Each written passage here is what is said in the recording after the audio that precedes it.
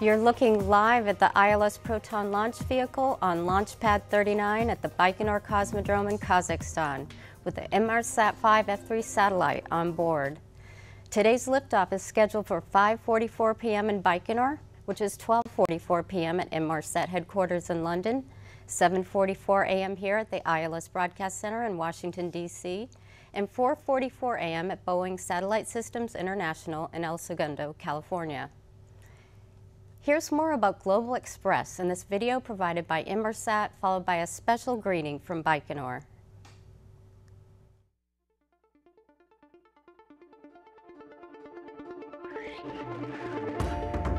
People aren't using their landlines in their homes anymore. And there are so many things we do now, remotely, on the move, untethered. It's really quite extraordinary. What makes a human being, among other things, is the ability to communicate. Wherever you travel, wherever you go, the expectation that you are connected. It's changing the way we live our lives, the way we communicate, the way we have friendships, the way we get our job done. And Inmarsat is part of that.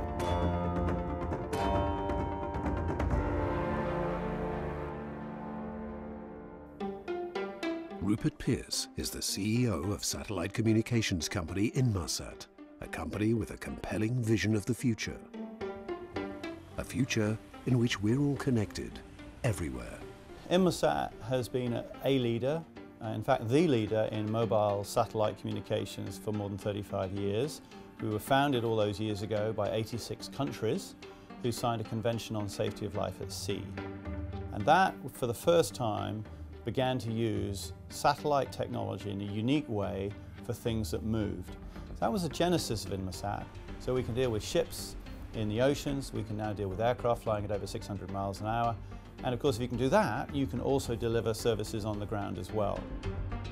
Inmarsat's global communications coverage provides voice and data links using a network of satellites 35,000 kilometers above the Earth in geostationary orbit.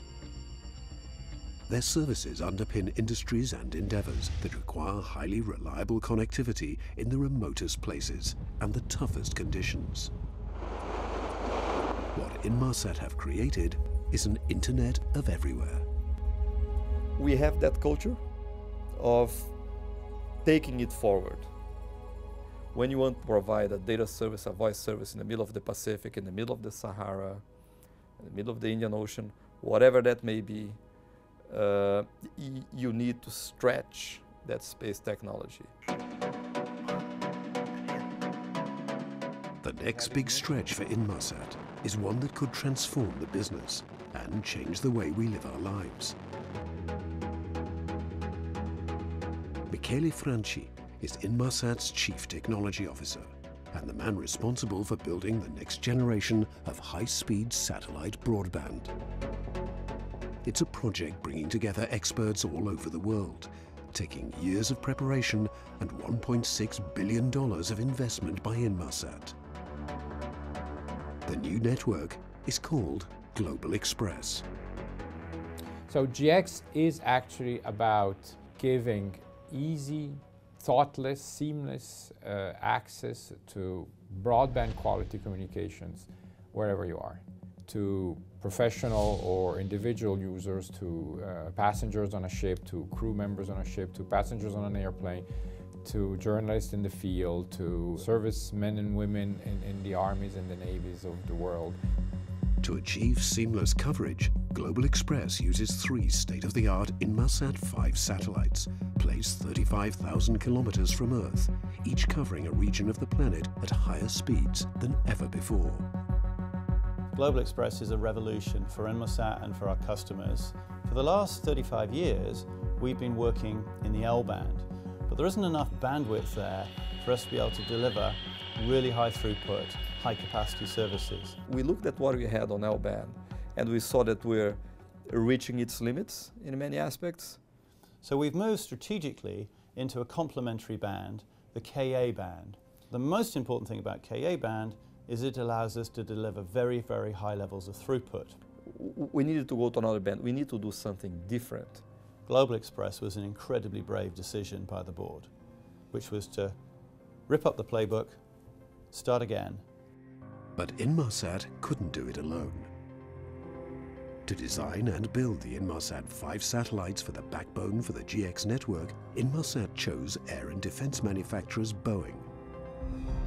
Network experts iDirect would provide new technologies to drive the mobile terminals and globe-spanning ground network, while IT giant Cisco came on board to create a new delivery platform for services and applications. A project on a massive scale to enable humanity to live more connected lives wherever they choose. We all have this compelling need of exchanging services, thoughts, goods. What makes a human being, among other things, is the ability to communicate. And it's because we all have this compelling need that the world moves on and we have developed all the wonderful things that we have in the history of humanity. Landing a man on the moon and returning him safely to the earth. We used to communicate to people that were in the same village as us and then in the same region, and then we went further and further. We started having explorers taking ships and sailing the oceans to see what was at the other end of it, and then we had airplanes. There was a time when writing a letter was enough, but today's world is a world where we cannot afford that speed or lack thereof.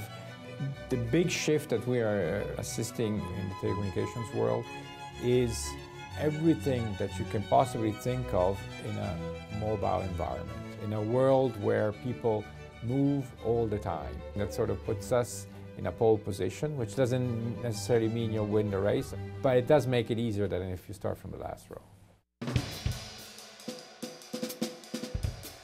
So this is part of our lab. This is the GX rack, where we have recreated a mini test bed for us. So typically what you have here, for example, are the iDirect core modules, which represents what's in our terminals. Xuan Wang has been at Inmarsat for over 20 years. As the man running the engineering team on GX, Xuan's daunting task is to make this incredibly complicated operation run smoothly. You know, it's just like the analogy is that a swan is sort of gliding across the lake and we're busy pedaling underneath. At each stage, there are challenges, but we knew that we did the right thing, and through hard work and experience, we've got there. But I think for most of the team, is the excitement of getting to there that keeps us going. It's been a very busy time at Inmarsat over the last 10 years, but of all those things, clearly the most transformational event in my Inmarsat lifetime is Global Xpress. There's absolutely no question about that. The coming months will be a key time for Inmarsat as they launch the third satellite in the I-5 Global Xpress constellation and bring the global network into commercial operation. We know GX does what we hope it will do. We look outside into the markets that we serve and we see that Global Xpress is still, 5 years from its genesis, is still revolutionary. It's still what people want. It will be still a lot of challenges ahead of us, but exciting times. In Churchillian terms, this is just the end of the beginning. This is a chance for us to be at the forefront of our industry for a generation or more. In the next film, we'll be following the story of the I-5 F3 launch and exploring a concept that will change the way we live, work and travel. The Internet of Everywhere. You spend years making the business case, procuring, designing, manufacturing, testing, creating the ground segment, putting the antennas in place, the data communications network, making sure that the satellite is right. You do all that and you put it on top of a rocket that is essentially very solid 70s technology, but it is a glorified intercontinental ballistic missile with solid boosters. The trick with solid boosters is that you just light that fuse and then it goes.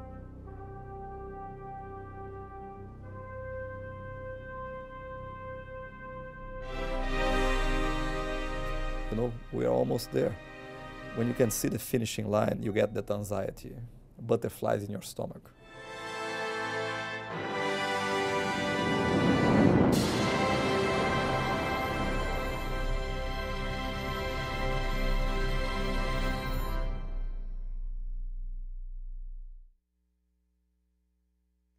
Good morning, good afternoon to all. Here we are again, impatiently counting the hours that still separate us from the launch of the third Inmarsat-5 F3 satellite.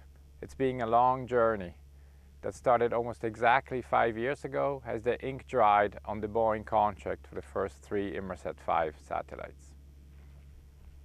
With its 700 tons of mass, an Inmarsat-5 F3 will climb to orbit, thus allowing the completion of the GX global coverage and the delivery of fast, reliable broadband connectivity to just about anywhere around the world, and with the level of quality that we're used to at our homes and offices.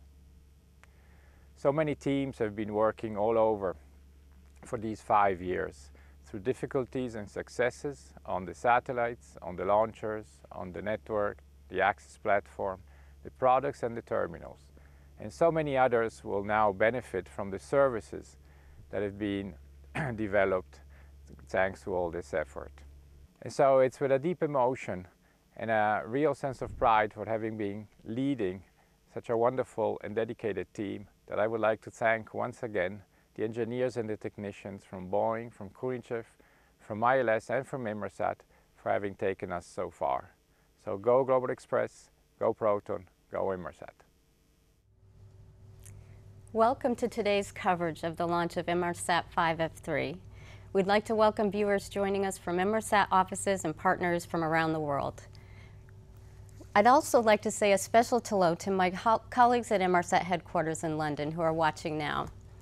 I'm Karen Monahan, Director of Communications at ILS, and with me once again is Jean Palme, Vice President of Programs, Operations, and Chief Technical Officer for ILS. John has worked on over a dozen launch campaigns from Baikonur, so welcome, John. Thanks, Karen. It's great to join you here in the Broadcast Center for today's launch, the third and final satellite required for the Inmarsat Global Xpress network. Now, we're getting pretty close to launch time, and the most recent weather readings are within the Proton mission design for launch. Preparation for today's mission started about 3 years ago with the building of the satellite and the mission integration and planning for launch on this ILS Proton.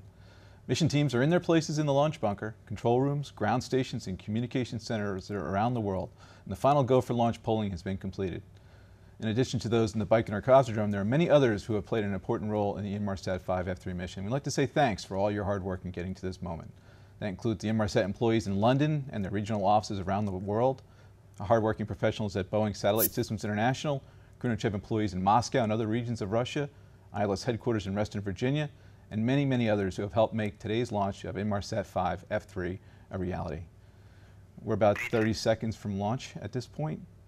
You can see the vehicle erect there on the launch pad. It's a beautiful clear sky today, daylight launch. We're about L-15 now. And T-10, 9, 8, 7, 6, 5, 4, 3, 2, 1. And we have ignition. And liftoff. Liftoff of an ILS Proton from the Baikonur Cosmodrome in Kazakhstan with the Inmarsat-5 F3 satellite on board.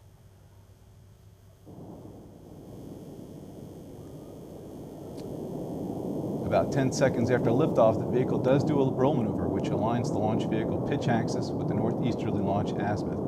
And the vehicle will soon experience maximum dynamic pressure, or max Q, which is the maximum aerodynamic stress on the vehicle during flight.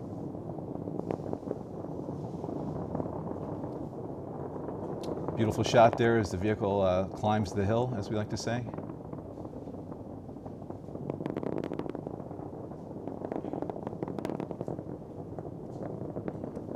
For Proton, max Q occurs about 1 minute and 2 seconds after liftoff at a velocity of Mach 1.6, and it's sometimes accompanied by a visible condensation if atmospheric and lighting conditions are favorable.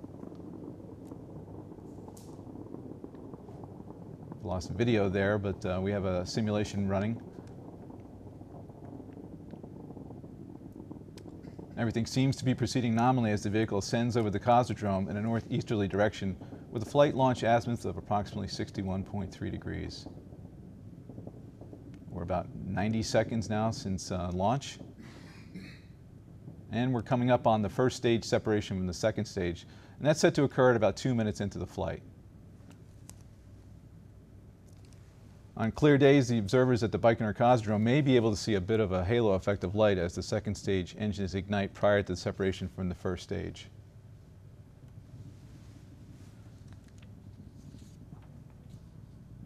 Coming up on 2 minutes after launch.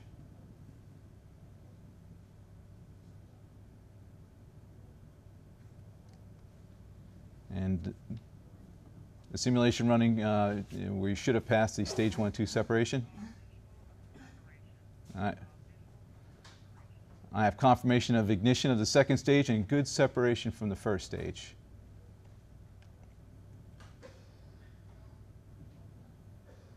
Now at this point, all 4 engines on the second stage should be firing. Second stage will operate for about 3 minutes and 27 seconds.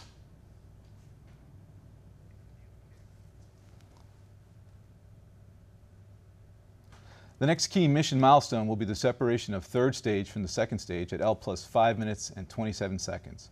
Now 20 seconds after that event, the payload fairing pyros will fire, which will separate the 2 halves of the payload fairing and jettison them from the vehicle. Lastly, as the ILS Proton travels northeasterly downrange from Kazakhstan into Russian territory, our viewers may notice some brief planned time lags in our reporting of key mission milestones, as the telemetry has to be relayed from multiple downrange ground stations. And the first burn of the BRIZM upper stage is scheduled for completion about 16 minutes into the flight. And our live coverage will conclude after that burn, since the rocket will be out of range of our tracking stations as planned.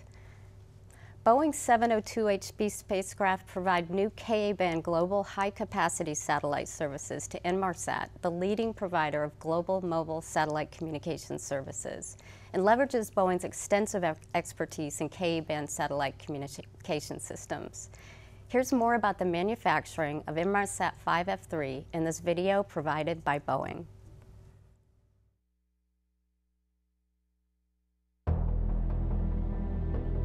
Since the launch of CENTCOM in 1963, Boeing has developed many different families of satellites, the largest of which is the 702HP platform. By comparison with CENTCOM, which was roughly 3 feet across, the 702HP, when fully deployed, has a tip-to-tip span equal to that of a Boeing 737. Our design is leveraged off the 702 technology that we have 21 spacecraft in orbit flying right now and 9 more in production in the factory. And similarly, we have a lot of experience on the Ka-band payloads. Over the last 20 years, we've been involved in developing Ka-band systems. The Inmarsat-5 Global Xpress system will deliver mobile connectivity of up to 50 megabits per second of broadband data and communications. Each satellite has a pattern of fixed beams on the Earth, augmented by steerable beams that allow Inmarsat to address capacity hotspots as they arise. The beauty of Boeing and the development of the Inmarsat-5 program is that it's all really happening under one single roof in El Segundo. So a lot of suppliers produce hardware for us, but it all gets integrated into the integrated satellite factory. We have a great team, a combined team. Boeing and Inmarsat have worked together developing this complex system. What I really like about the program is getting a chance to work with the Inmarsat customer and leveraging the technology that we've established over many, many years. It's exciting to have partnered with them to develop this very powerful and capable satellite.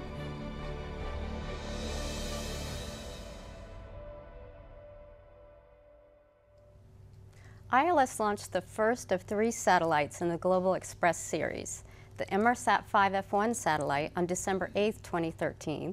Inmarsat-5 F1 entered commercial service in July 2014 and provides regional Inmarsat Global Xpress services for Europe, the Middle East, Africa, and Asia. ILS also launched the second of the Global Xpress series, Inmarsat-5 F2, on February 1st of this year. The satellite is currently serving Inmarsat customers in the Americas and the Atlantic region. Inmarsat-5 F3, which just lifted off from Launch Pad 39 at the Baikonur Cosmodrome, is the final satellite required to complete the Global Xpress constellation, providing coverage over the Pacific Ocean region. Global Xpress will deliver seamless, globally available high-speed broadband connectivity on land, at sea, and in the air, provided by one single operator. Today's launch is the 405th Proton launch overall since Proton's first flight in 1965 and the 90th ILS Proton launch. It is the third ILS Proton launch of 2015 and the fifth ILS commercial super-synchronous transfer orbit mission. The satellite operator for today's launch is Inmarsat, headquartered in London, England. This is the fifth Inmarsat satellite launched aboard Proton. Satellite manufacturer for Inmarsat-5 F3 is the Boeing Satellite Systems International Corporation with its major manufacturing location in El Segundo, California. This is the 19th Boeing satellite launched on an ILS Proton. We're now coming up on some key milestones. So, John, what can you confirm? So I just got confirmation from Judy Opp at our Baikonur Communications Center that the stage 2 separation has occurred on schedule. Also, at 20 seconds after that, the payload fairing did jettison as well. So the third stage is currently operating. Now, the payload fairing jettison occurs at a relative velocity of about 4,600 meters per second, or about 2.9 miles per second, at an altitude of about 137 kilometers.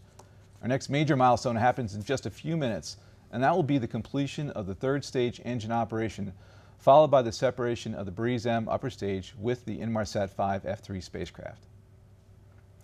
The ILS Proton mission design for the Inmarsat-5 F3 satellite will utilize 5 burns of the Breeze-M upper stage to place the spacecraft into a super-synchronous transfer orbit. And we engineers like to turn everything into acronyms, so we frequently refer to this mission design as SSTO, and will take 15 hours, 31 minutes from liftoff to satellite separation and insertion into the planned super-synchronous transfer orbit. Now, let's take a look at the Inmarsat-5 F3 mission profile. The following is the description of the super-synchronous mission flight profile of the ILS Proton launch vehicle with the Inmarsat-5 F3 communications satellite on board. The first 3 stages function to propel the orbital unit to a suborbital trajectory. The orbital unit consists of the Breeze-M, payload adapter system, and the Inmarsat-5 F3 satellite. The sequence starts with the ignition of the powerful first stage engines that output 2.4 million pounds of thrust at sea level. As the ILS Proton lifts off from Launch Pad 39, it immediately executes a roll maneuver to align its flight launch azimuth to 61.3 degrees in order to achieve a parking orbit inclination of 51.5 degrees as it travels in an east-northeast direction across Kazakhstan toward the Pacific Ocean. The engines fire for about 2 minutes, during which time the ILS Proton experiences maximum dynamic pressure. Then, the first stage separation occurs. The second stage engines follow with nearly 540,000 pounds of thrust for 3.5 minutes, and then the third stage engine fires with 131,000 pounds of thrust for 4 minutes. The payload fairing is separated soon after third stage ignition, high above the Earth's dense atmosphere. At stage 3 separation, the orbital unit has traveled from Baikonur to Russia near the eastern edge of Kazakhstan at 51.5 degrees north latitude, and is moving about 7,300 meters per second, or 4.5 meters per second relative velocity. The upper stage of the ILS Proton rocket is called the Breeze-M and is designed to inject payloads into a wide variety of target orbits. There are 5 Breeze-M burns in this SSTO mission design. The first Breeze-M burn occurs about 1.5 minutes after the third stage separation, when the orbital unit is still in a suborbital trajectory. This will last long enough to achieve a low Earth circular parking orbit of 173 kilometers. This 4.5-minute burn spans from Siberia to Russia's east coast.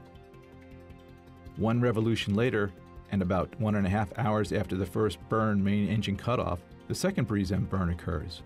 The resulting elliptical orbit is called the intermediate orbit and increases the apogee to 6,000 kilometers, the perigee to 295 kilometers, and decreases the inclination to 51 degrees.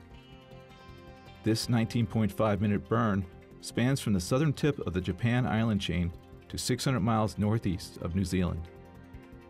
2 hours, 14 minutes after the second burn, the third Breeze-M burn starts. Soon after this burn shuts down, the depleted auxiliary propellant tank is jettisoned and the fourth Breeze-M burn begins. The resulting orbit is called the transfer orbit, where the apogee is greatly increased to supersynchronous altitude of 65,000 kilometers. These two burns add up to just over 20 minutes and span from northwest India to Australia. During the coast phases, the BRIES-M performs attitude maneuvers in order for Inmarsat-5 F3 solar rays to be exposed to the sun at a predetermined solar illumination angle, which is designed to satisfy its thermal and power requirements. 10.5 hours later, during the fifth and final BRIES-M burn, the orbital unit will perform a large plane change maneuver from 51 degrees to 26.75 degrees inclination in a 3.5-minute burn.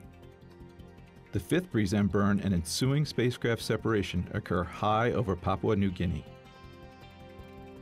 About 12.5 minutes later, the Inmarsat-5 F3 satellite is separated from the BRIES-M to reach its targeted supersynchronous transfer orbit. The total mission time from launch to Inmarsat-5 F3 spacecraft separation is approximately 15 hours 31 minutes, and the total travel distance is approximately 3.5 times the circumference of the Earth. Once the Inmarsat-5 F3 satellite completes its in-orbit testing period, the satellite and its 89 Ka-band beams, along with the other two Global Xpress satellites, will provide flexible global coverage from their operational locations in geosynchronous orbit. So Joan, what is the current status of the mission? Any updates from Baikonur? We have confirmation of stage 3 shutdown and the separation of the BRIES-M from the Proton third stage, so that's all good news.